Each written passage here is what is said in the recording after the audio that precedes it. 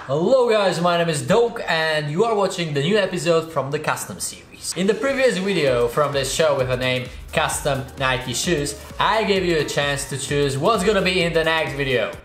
In this video. I highly recommend to watch that video. And by the way, if you like this series, thumb up. There were so many interesting options, just as custom a miniature train with Molotov markers, custom a school bag with markers, do a custom spray paint can, make a custom underwear, custom gas mask, custom studio. By the way, about the studio, I don't want to paint these walls and I can't paint these walls, so all these things are such a great ideas. But the number one is make a custom camera. As you can see, I changed the pronunciation of the camera because I used to say camera and it was pretty annoying for you, so 275 likes. So today we're gonna make a custom camera, and even better, we're not gonna make just one camera, we're gonna make two of them. This camera that I hold right now, this is my main camera, and I can honestly say that it's already custom because there's color all around it. So today we're not gonna paint on this camera because it will be pretty hard to record a video without this camera, you know? I will use something different.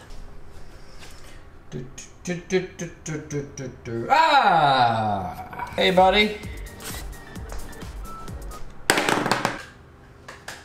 The first camera that we're gonna customize today is a Lumix AX8, some Chinese shit. I used to record videos with this camera, it's still fully functional, but I bought a GoPro instead of this little tiny thing. See? It's still fully functional.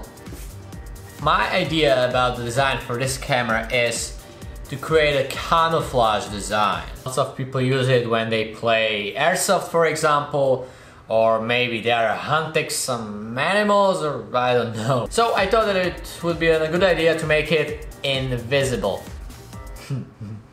What you're gonna need. So it's not necessary to use acetone, but we will need our old friend, the tape. With the tape we're gonna cover the lens and the display, but also it's gonna help us with the camouflage. I'm gonna use traditional Molotov spray paint. As you know, the problem about these cans is that they smell. But this bud is gonna help us. The step number one is the display, the lens.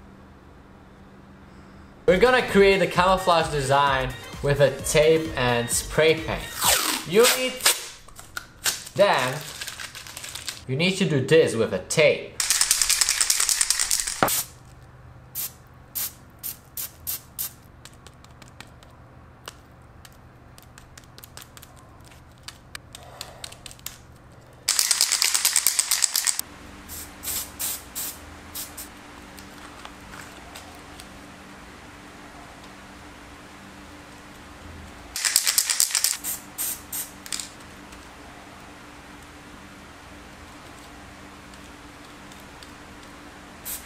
The design is done.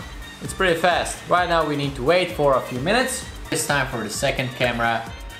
And to be honest, I've been staring at this one for about 10 minutes and I have no idea what to do. When I'm looking at this camera, there are buttons everywhere. And it's like, it's different when you paint on a sneakers because you got some surface for your design. But I promised to something. This is not gonna be a masterpiece, but all of you, so you, yeah, I'm talking about you. Everybody should be able to do this.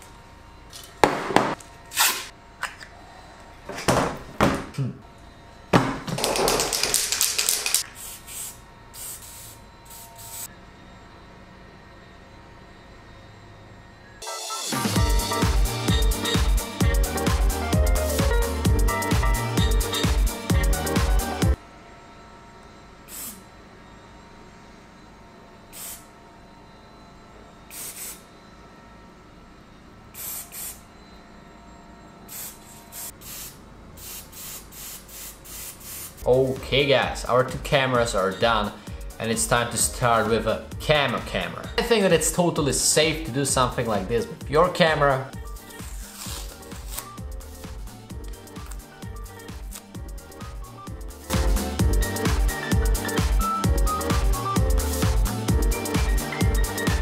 Still, fully functional camera. And this is the second camera. You have seen what I've done. And I don't recommend to do this, especially with your brand new camera. It'd be okay to do it with a water resist camera, but I would recommend to do the first option. It's more safe. Oh. It's repaired. And I'm 100% sure that with a camera like this, all the people around you, all the tourists around you would stare at you.